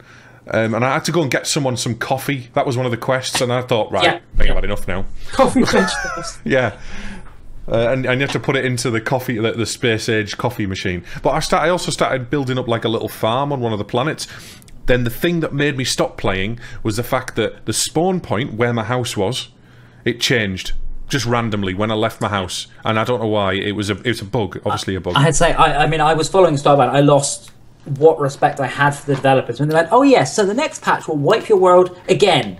Like, sorry, what? That's not fucking acceptable. Amateurs. So Fortress Craft, I think we're on the 9th revision of the world data. If you plug in World 1 data, it'll go 1 to 2, 2 to 3, 3 to 4, 5 to 6. We have like made notes going, if you haven't run the game in the last 6 months and you open it up, you may lose the ore that is currently in your smelters. We've done minor losses like that. But just the blasé, oh, you need to wipe your world again. Like, fuck. There needs to be some migration effort put in. There has to be. I mean, I have to do that in my job as a software architect. I have to migrate data from legacy systems, migrate, logic and algorithms and stuff into newer systems. I have to do that. So why can't game developers? All they are data structures. That's all it is. There's nothing complicated about it. Well, what we've said is, look, if I add in like a new ore, I can't populate the existing area with new ore. That just won't work. But so you might have to wander to new areas or start a world. But like, I can't do much about that. Everything else we've pulled it in. So what they did with Terraria is interesting. And it worked quite well. When you opened up hard mode, the Halo like creates a V shape in the world, so it just overrides the existing world with different block types. And if you and it also when you've broken some of the altars, some parts of the world change into different ores, palladium, orchelium, and something else. And it worked. It was seamless. It didn't seem to break anything. I really, but they're not patching, because I did the equivalent of, we had tin and copper, and I added in iron. I can't just flag the entire world as regenerate with iron. It just doesn't work like that. But all your world, your data, you always have the option of carrying on, exploring a new bit of it to find the new ore, and then coming back. When you explore new bits in your game, is it procedurally generated at that point? Exactly. Right. Okay. Yes. Yeah. So that's okay. But we never want people to say, "Oh, sorry. Oh, you know that base you put 3,000 hours into? Yeah, we're wiping that. Sorry about that." Yeah, that's not acceptable. We're not sorry at all. So not with a building game. You can't be doing that. Sorry. I agree. Right. So let's move on to our next section. Lou's favourite section of the game. We're not on a game. We're in a show. In a game. And it is the way of the exploding list. Yeah, we haven't made any art for that. I'm sorry. I can see by your face that was performance, Chris. I'm impressed. You. Wait, that's not the word. That's not the word. Different word. Not impressed. Not impressed. That's what you meant. No, not impressed. That's it. Horrified. Someday, Lou is going to pull his arse out pull his finger out of his arse. My ass on my finger. Arse out of his finger, and actually do a video for that, so I can click a button and do a You'll cool still graphic. screw that up, Chris. I will, but that's half the fun. At least you don't clip the mic when you do it. Anyway, so yes, the way of the exploding list is a section where we used to have the whole show was a list show. It was horrific, but we now just have like a 15-minute, 20-minute section where we so now only part of your show is horrific. Yes, and now only part of the show is horrific. You'll like this. So what we do is we ask the audience to see if somebody enjoyed that. Zumba Pup enjoyed your little fisting of the camera there. Right, moving on. What the list section is we just come up with something. So favourite protagonists in games, favourite something in games, most hated characters, I don't know, something else. I've got a few on my list, but if there's anybody in chat that has anything, someone came up with something very good last week immediately as soon as we asked. I think it was, what was it last week? Most inspiring moments in games or something like that. Moments, I think so, yeah. Which we spent a good while talking about. But I'm going to tell you what I've got on my list. Games that deserved a sequel. Oh, I like that. Well, that's easy. Every game I've ever played that I like still. This is the point of a list show. Yeah. I have to say, one of the ones that amazes me, I know I worked on it, is there hasn't been a Burnout game in, a decade? 11 years? And that amazed me. They still churn out Need for Speed games constantly, and not a Burnout one. And that I would like, as a gamer, to play another Burnout game. Definitely. I really enjoyed Burnout when I played that. I don't think I played it. There are games that have sequels where the sequels have been absolutely dire or broken for some reason, like Magic Carpet. Yeah, but that isn't what we're asking here. We're asking, games that one-hit wonders essentially that deserve a sequel. So games that don't already have a sequel. Well, Yeah. Magic Carpet doesn't have a good sequel. No, it doesn't have a sequel that deserved a sequel. That deserve a sequel. So this, I suppose, this is wishful thinking, isn't it? And no, you can't say Magic Carpet because it does have a sequel. Sorry. Magic Carpet 2 needs a sequel then. Someone's actually just Zumba actually just said in chat, how about games that deserve a non-shit sequel? So, but no, let's. This is the problem. I think most of the games that we've enjoyed have sequels that have been shit. Populous. Well, no, wait. That's a good. Gauntlet did sequels right because they made a sequel to the game that was a massive improvement over it. So you've got Gauntlet, then Gauntlet 2, then Gauntlet Divisions, then Gauntlet Dark Legacy, Gauntlet Legends, and then obviously the new one, they fucked it up. It's one of those that, sadly, I have to say, I kind of balk at the question because there's too many sequels out there. Like, if you look at like the top 10 selling games, 9 of them are franchises or sequels.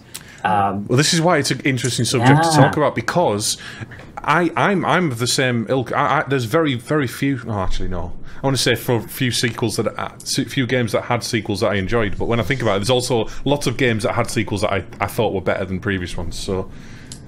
Someone just remembered Project IGI. Do you remember what IGI stood for? I'm going in. Project, I'm going in. What was that game then? What was that about? It was very realistic. It was a very realistic first-person squad-based military shooter. If memory serves, that's a long time ago. I think we've had enough of those. What squad-based shooters? Just a screenshot at the moment of a man with a rhombus for a mouth. I like the. If I remember the Damocles games, the mercenary games, the old space exploration ones, where you had like planets to explore. I'd love to see some of those brought up to date. Like some of the Atari ST games, we sort of see games that are brought back, but none of the really, really old ones when they were still very innovative. And we just got too much reiteration of Halo era stuff. So, FIFAs and Halo and Need for Speed and all that stuff. Sort of a lot of the really old ones. That's the problem. Where we were limited by technology. A lot of the big games now these days, that's all they live on, because the IPs is what important, and that's what makes them money, because they've already established the brand, they've already spent money on it, and they can put money into the game and just spend an X amount on marketing, and they can budget for it. I mean, one brilliant game I played was Subculture. So Subculture was literally elite underwater. And you play it for a while, and then you had to go out and then pick up materials, and then you realised you were about this big. So you had a little magnetic grabber, and then you pick up like bottle caps and coins, and it was wonderful. Really good game. No problem with the game at all. It doesn't need a sequel. What it does need is a HD remake. And I think that to me, I would prefer a lot of HD remake. I mean, proper remakes, fix some of the glitches of the game, support new technology, and sort of bring this. I mean, Dungeon Keeper. There's nothing wrong with Dungeon Keeper. It doesn't need a sequel as such, but it does need bringing bang up to date. Well, they did Dungeon Keeper 2 though, so they had a sequel for that. Yeah, but it wasn't really. It was really more of an expansion pack that came out 6 months after the original. I mean, we're now 20 years, 15 years after this. I'd love to see a proper sequel to. Was there a canon fodder 2? Sorry? Was there a canon fodder 2? Yes, it was. Canon fodder 3.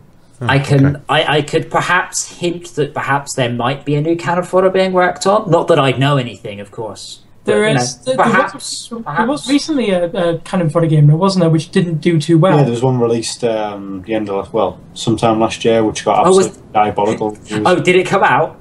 Yeah. It shows how well it did. A game that Ste and I would probably say would be Syndicate Wars, wouldn't it? Syndicate Wars itself was a sequel. It was, but a sequel to Syndicate Wars. Yeah. Yeah, what's that new one that's coming out? The Syndicate style game. Satellite Rain. Satellite Rain. I was going to say Dark Rain. Yes, Satellite Rain looks like it might be. It's looking fairly positive at the minute. I've yet to dive in and buy it, to be honest. Yeah, yeah, you can get it. A lot of these. I mean, I got burnt on a few too many early access games. Planetary Annihilation being the big one. Yeah, you can fucking release the game, and then I will look at it when it comes out. I'm just going to avoid early access things unless it's a good game. Like I said, Besiege is beautiful and short. Carmageddon's broken. Planetary Annihilation is broken and will remain broken. We've got some people here. Cold Fear, Eternal Darkness, Vanquish. That's a good one. I really enjoyed Vanquish. Alan Wake. Isn't there an Alan Wake too? Or was it just? Did it have just loads of DLC? Alan Wake. I think it had some DLC. It's got quite a lot of DLC though, hasn't it? What? Rage has got a sequel. It's called Borderlands. Yeah. and it doesn't use the Tech 5 broken engine. Oh dear! Oh, I don't. Stan got that right in the end. It looks nice. Don't get me wrong, but it was fucked. What got me about that was John Carmack. Oh, of course, it's video drivers. And I tweeted going, if it's fucking video drivers, why when I open up your config file and go min size equals 4096, suddenly the game looks good? Fuck off, is it drivers? You. I disagree with Zombie Owl's Limbo 2 because I thought Limbo 1 was boring. I have to be honest with you. I got more frustrated with it. I love the first bit with that spider that stabs you. I scared the shit out of me. That bit. And then it scared me a little bit. Then I thought, like, there's nothing going on in this game. I'm struggling with this one. I can't think of any. It's hard to think of an original standalone game that hasn't got a sequel already. So maybe we should expand this and say, like Zumbapup said, that get games that deserve a non-shit sequel. Then. Well, a lot of it is. A lot of it will be like games that I'd say HD remake, but games I'd like to see redone on current generation. I mean, the big one, thank heavens, is Rock Band. They are bringing back Rock Band. All my Rock Band equipment will work on the new one. All the DLC will come across. That is how you do it. This is how you keep me as a happy customer. But I mean, there's Giant Citizen Kabuto. That's a game. Not played that myself. It's a game in 3 parts. So you play a bunch of like space marines, which are actually like frogs, and you land on a planet. And you do sort of a series of missions in that sort of 90s style. It was really funny. So your guys, they do not want to do this. So you guys like, you need to go and find 3 seeds from the tallest tree in the forest. It's like, no, I just need to know where this is. I don't want to do this. He said, no, you must go. And then the second part, you played like a siren or casting magic. And in the third part, you played a 500-foot tall giant. It was brilliant, absolutely a wonderful, wonderful, brilliant game. Looks awful now, I'm sure of it. Okay, it does look awful, but one of the first games used pixel shaders.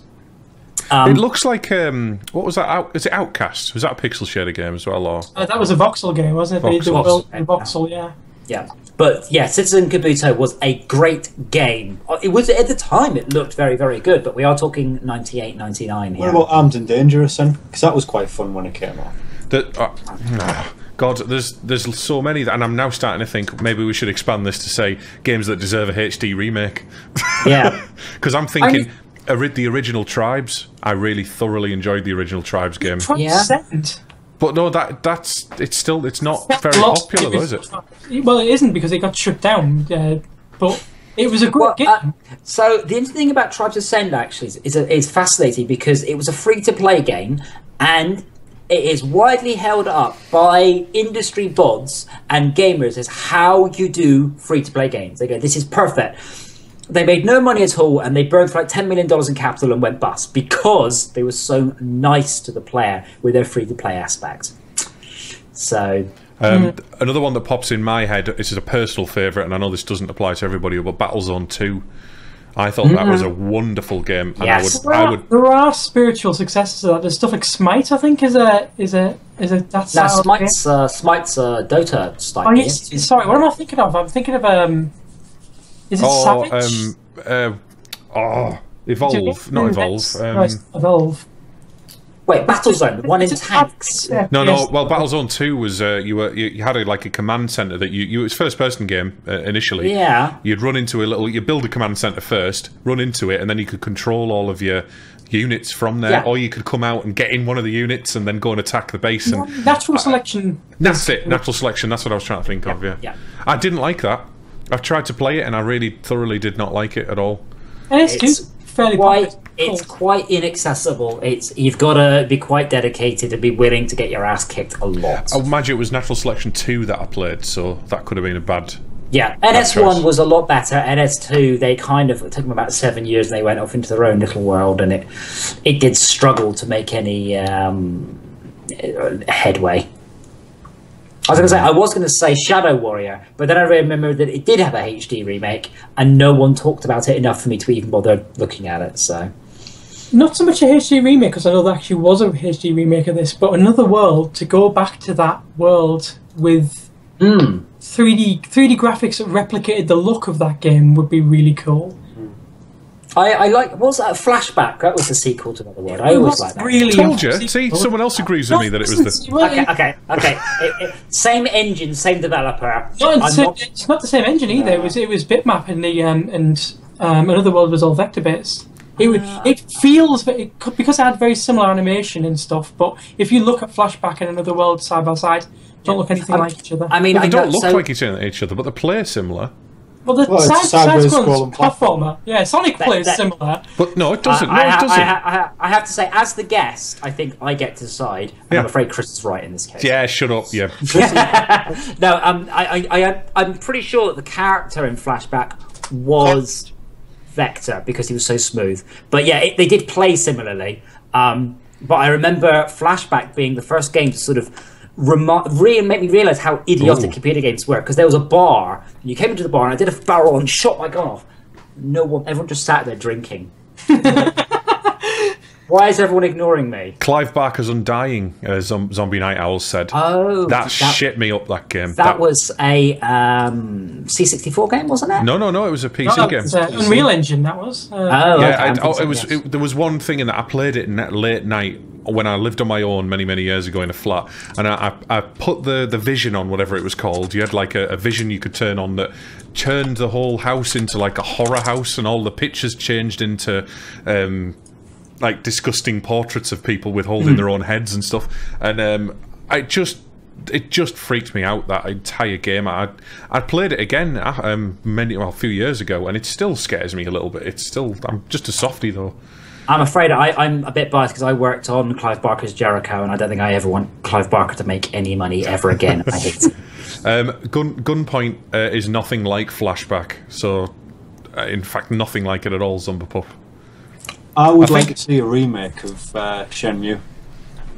I've not played it, but I've got it downstairs off the Dreamcast, and I keep meaning to get it on and like properly plough through it. They are remaking it though. I think. Keep needing to get it on and plough through it. What are you talking about now? You heard.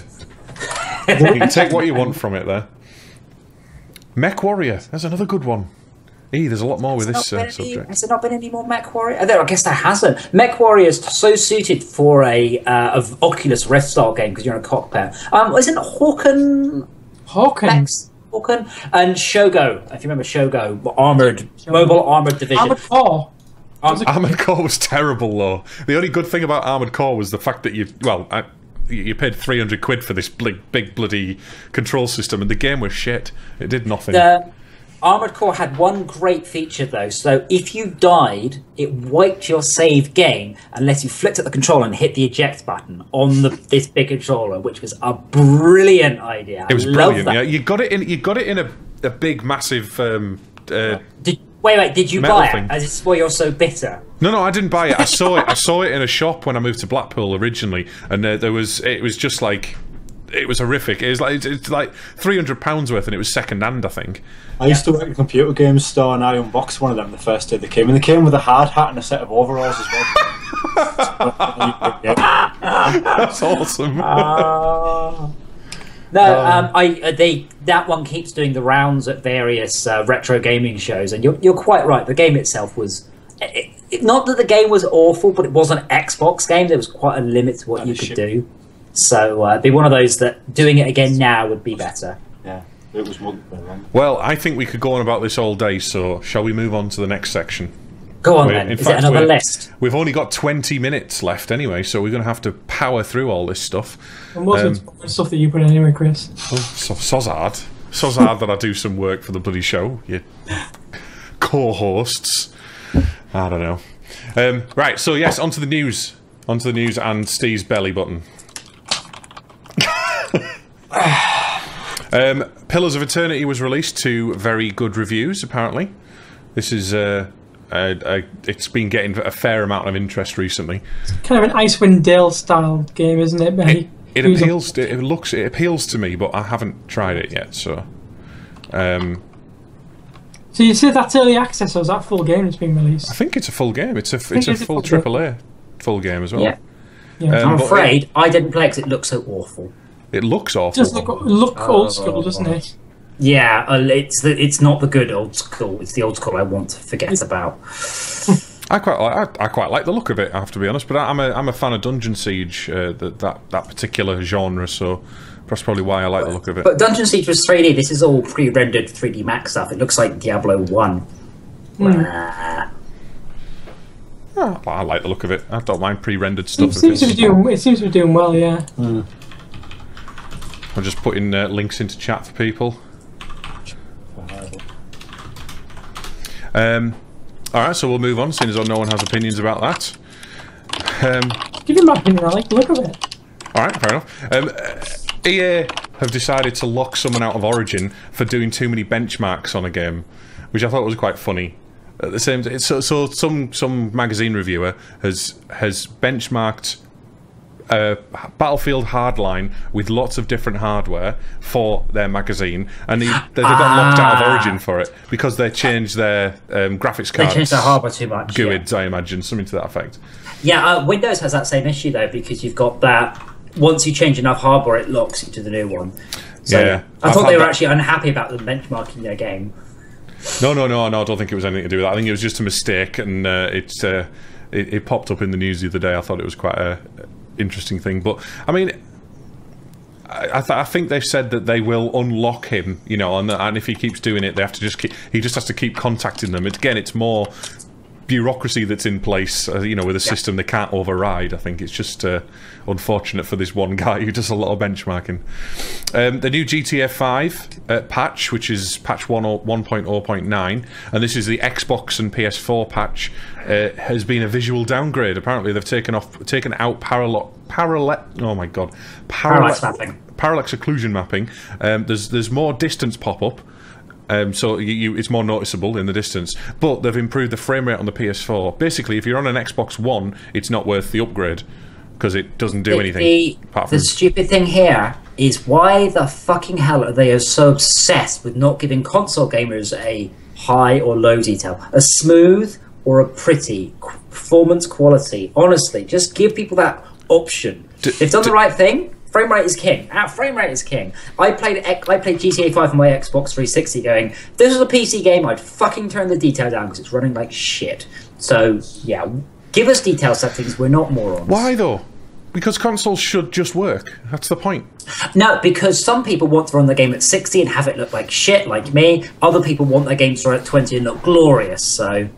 Okay, fair enough. But I disagree. I think if you're on a console, you should suck it and live with it. Personally, or live with the high frame rate, or live with the nice graphics. Don't care. Live with what the developer gives you. You're on a console. You shouldn't have choice.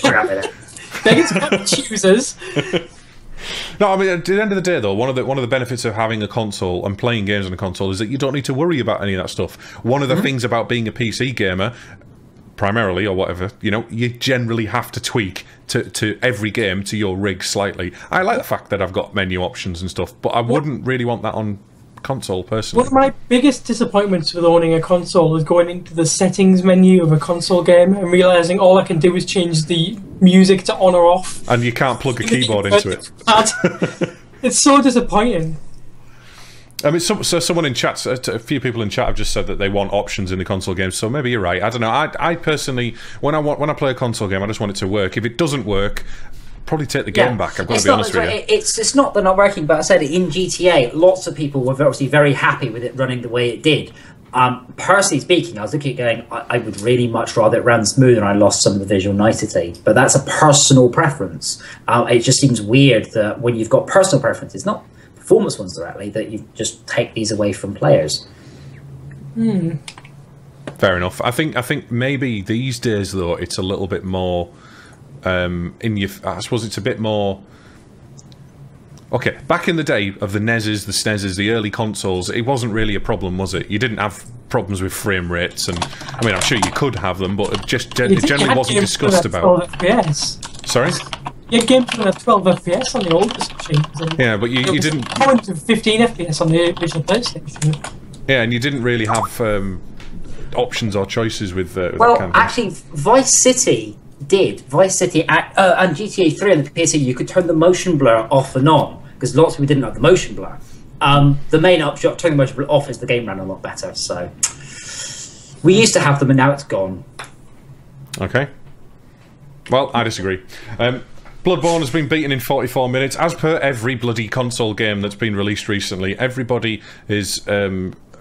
every week there seems to be a new... Destiny's newest hard mode setting's been beaten in 29 minutes by some pleb who's got too much time in his hands or something, you know. You're just jealous. Why is this news? I don't get why this is news. You know, this guy's done a glitch run as well, item duplications and various other glitches in the game itself. Apparently there's a part right near the beginning of the game where you can glitch to anywhere in the game or something like that. But this is a thing with speedrunning. This has been... Speedrun, that's what it is. It's speedrun. The reason is it's a console. big game. It's a big game. It's brand new, and GameSpot want to write articles about big game that's brand new, so they get hits. That is the answer. Yes, you're That's right. It's why clickbait. Diablo 3 comes out. First person to hit maximum level of Diablo 3. Well, of course someone's going to be the fucking first. It's not news, so... No, exactly, and that's what I'm saying. It seems to be that there's more and more of these articles coming out all the time, and it's starting to get on my tits, I've got to be honest with you, because it's not news. This is all the subculture stuff that used to exist for people like Lou, who enjoys watching his speedruns, that is now becoming like news to people, to the wider world. I've seen Quick done quicker. It was mind blowing. I watched it going, holy, like level 3, he jumped down, pipe bomb up, get the key, and I'm like, oh my god, that you are so good. Yeah. And now it's not even a game I've even played, so it's not something I'm going to have any caring about. No. Right, I was hoping Sam was going to be here for the Metal Gear Solid news, but Metal Gear Solid is getting a movie apparently, and first I've heard of it. Really? I've already seen that. Wasn't it called Metal Gear Solid 4? Yeah. These guys haven't watched us play. We're playing through Metal Gear at the moment, and these guys haven't watched me play through Metal Gear Solid 4 playing through. Hey, I tell you what, there's more gameplay in Metal Gear Solid 4 than there is in the rest of them. Yeah, when I played through them again, I've realised how little gameplay there is. Is it 20 hours of cutscenes? I can't remember. It's just a crazy amount. It's something ridiculous. So the end of the game is a 3-hour cutscene. Yes. So look forward to that, guys. Yes, it's a 2-hour or 3-hour cutscene, something like that. But yeah, the new Metal Gear Solid film is getting a writer apparently, so that means that they're moving forward with it. Even though there's Kojima problems at the moment, and he might be leaving, he's having conflicts with the studio and all kinds of other stuff. I don't think there's that much actual detail out there. I don't know if he's actually going to leave the studio or not yet, but I think it's up in the air as I stand. But again, I don't know how I feel about that. I don't think I care about a Metal Gear Solid movie, especially if they have fucking Kiefer Sutherland as Snake. So, Metal Gear Solid 4 has the longest cutscene in a video game at 27 minutes long, and the longest cutscene sequence, meaning the cutscene is broken up by loading screens, at 71 minutes long. 71 minutes, okay. So let's be honest, they've already done a film of it. Yes. Well, I said, it is the whole Metal Gear Solid thing, they're all about cinematic experiences, but at least they don't have bloody QuickTime events in them. Please don't add them. Yes, they do. Not the R1s and R2s. They don't count as QuickTime events because they're totally optional. I think what he means is don't put the QuickTime events into the movie because that would be weird. Yeah. No. I know you said that. No, sorry. I'm half reading chat and half worrying about my tinnitus for some reason. It started kicking off.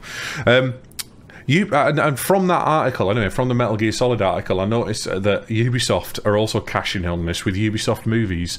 They've got movies coming out for Assassin's Creed, Ghost Recon, Watch Dogs, Far Cry, and Splinter Cell. Didn't Uwe Boll already do Far Cry? Uwe Boll. I don't think he did do Far Cry. Someone did Far Cry, I'm sure of it. Possibly. I just I'm amazed care. It hasn't already been. To be fair, Assassin's Creed would actually make quite a good film. It's got a really good twist. The whole time travel thing could actually be really good. Far Cry, what, a guy running around on an island killing people? Not so much. Uwe Boll did do a Far Cry movie in 2008, just so you know. God. Just had a big noise at the window. I might have to go and investigate in a minute. Right, so I'm not keen on the idea of game movie films anyway, but Yeah, Ubisoft especially. I'm not bought into that. No, not bought into that. Fuck off, basically. I don't understand anything. I'm not going to talk about the next one because that's just clickbait for Microsoft Xbox One, Xbox stuff. Sid Meier's Starships gets bad reviews. Are we surprised? Well, when I saw that the game came out for like £12, I thought, wait, this is Sid Meier who's written one game, and 9,000 sequels, and is just doing the same thing again. Okay. Yeah, I don't think this is the same thing. I think it's been cut down considerably. One of the criticisms with this is that it's basically would be a good game for mobile. That's what they're saying. Maybe it's getting a mobile version. Pirates, by the way, was extremely good on mobile, ironically enough. So is that Sid Meier's Pirates? Sid Meier's Pirates, yeah, very, very good on mobile. Enjoyed it a lot. Never played the original, played this mobile game, which is really good. So, fair enough. They screwed that one up. DirectX 12, we talked about this a little bit earlier on in the show, but DirectX 12 promises to be better than ever with more low-level API access. Doesn't affect me personally. Obviously doesn't affect Adam either. He doesn't. Well, it affects people, AAA developers, surely, because they're not developing things in engines. They'd have to upgrade their engines, but they have entire teams to do that for them. So, you know, okay, that's all good. The Mortal Kombat producer leaves Twitter over violent death threats and sexual threats against his wife and daughter. Now, flawless victory. Yeah, well, it's not that I mean, obviously it's wrong and it shouldn't happen, and we wish we didn't live in the world we live in, but it's Twitter and it's the internet, you know. Again, you're in the public eye, you're going to get some kind of negative criticism against you, regardless. There's I had to say, so quite seriously, I've been in this situation, and I talked to a policeman, and he said very simply, you get a lot of these people going, oh no, I've received death threats and rape threats. Question, is it a credible threat? Do you genuinely fear for your life? Contact the police. They will literally, I know it seems like a film, they will stick someone outside your house, they will trace who did it. It's very simple. You don't need to go on Twitter going, oh no, exactly. I'm making such, I'm playing the professional victim, which is what it sounds like this guy's doing here to promote his thing, but you just don't need to do that. You contact the police, they will deal with it for you. Hey, he's got a news story out of it. 99.99999% of the time, someone will not actually come around your house to knife you. Apparently, Chris, this happened to you once, but apparently you're a lot less likable than me. Yes, I used to run a local band forum, a music band forum, and obviously emphasis on the word local. That's local, yeah. Everybody knew everybody. Yeah. I banned a few people because they were posting pictures of dead babies and some highly controversial, racist and prejudiced content, and so I banned them because I warned them a few times, you know, as a forum administrator does. I gave them plenty of, but they thought that they ran the place, so basically this one guy came around and threatened to sue me and all kinds of stuff because he was because I was to see you for banning him from a forum. Apparently he had business-related content in the private messages on the forum. So what I did is I exported them from the forum and sent him a CSV with them in, and he shut up after that. There was nothing there. I mean, you know, it was ridiculous. Zombie Night Out. When she starts writing computer games, tell me and I'll be interested. Ah, right, yes. Let's avoid the Anita Sarkeesian stuff because that has not gone down well very often in this channel, in this chat rather. Steam Discovery update happened last September. I wasn't aware that this was something that came out last year, but it seems to be the Discovery thing's where you get a queue, isn't it, on Steam? And apparently it's working well. I quite like it. I like looking through my, because it seems to suggest the right type of things to me. Although if I've been playing a lot of zombie survival games, all I get is zombie survival games for that week. Which it just recommends random shit to me, like just total random. I have no idea why you're recommending this to me stuff. So it doesn't seem to work so well for me. I wish I was you. It's worked for me so far, and but apparently the curators aren't reaching the goals or something like that. It's the curator thing. I think is supposed to direct you to game pages from curators' recommendations. Excuse me. Yeah. So the day the curator stuff happened, I went and I had a look, and I posted on the internal Steam dev forums, going, Valve, are you aware that the #1 curator at this point is Total Biscuit, and his #1 recommended game is PlanetSide? And if you click on his review, and then you click on the video, and then you click on show more, and you scroll to the end, it goes, this is a paid for product placement. So, by Sony. It's like, are you aware that the curator lists are paid for by the publishers? And was this your intent? So yeah, the curator was just a fucking disaster area. Right. I don't know that much about it because I'll be honest, I don't really... I go on recommendations from my friends and, you know, things that sound appealing to me. I don't really go on Steam and then look at the curators and... No. A lot of it, it's about the sort of the lots of kids that follow the DjArcas or they follow Top Biscuit or PewDiePie or whatever, whatever they recommend, they'll go and play. So that's what it is. It's Steam trying to bring some of that Twitch and YouTube traffic back onto their site. Yeah. I'm so cynical. I'm sorry. And someone has put something else. Yeah, this was mine, but I'll keep it going next time because I'm acutely aware of the time and that. Well, we've got 6 minutes if you want to talk about it. No, it's fine because we'll do it next time. It's not a time-sensitive one anyway. Basically, he doesn't want you to comment on it, whatever it is. No, it's Adam, not. It's because I'd win. I'd be the winner. He'd win. Yeah. I like Adam. Adam's. It's same kind of person as me. He's always right. I can tell the two of you haven't shut up all bloody street. You two have been bloody whittering between yourselves, talking about things and looking at the bloody internet and not paying any attention. So what it is, Chris, you see, they have to spend as much quality time as they can because it looks like they're sleeping together on a single bed after the show. Yeah. With the cat. On the floor. That's a big cat. Oh, no, sorry, there's a cat. It's not in the shop, but there is another cat around there somewhere. Another cat.